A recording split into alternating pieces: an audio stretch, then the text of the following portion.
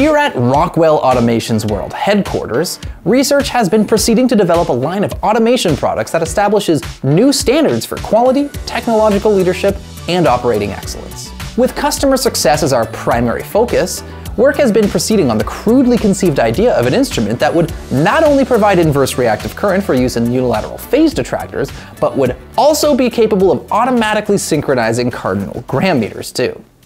Such an instrument comprised of Dodge gears and bearings, Reliance electric motors, Allen Bradley controls, and all monitored by Rockwell Automation software, is Rockwell Automation's Retro Encabulator.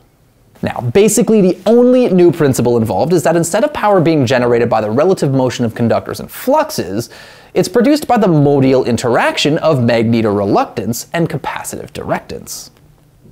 The original machine had a base plate of prefabulated amulite surmounted by a malleable logarithmic casing in such a way that the two spurving bearings were in a direct line with the panometric fan.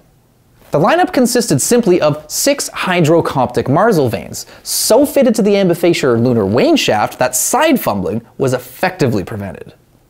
Now the main winding was of the normal lotus O-deltoid type placed in panendermic semibolioid slots at the stator, every 7th conductor being connected by a non-reversible tremie pipe to the differential girdle spring on the up end of the gram meters.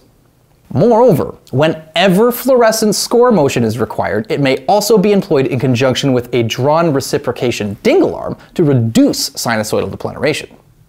The Retro Encabulator has now reached a high level of development, and it's being successfully used in the operation of Milford trunnions. It's available soon, wherever Rockwell Automation products are sold.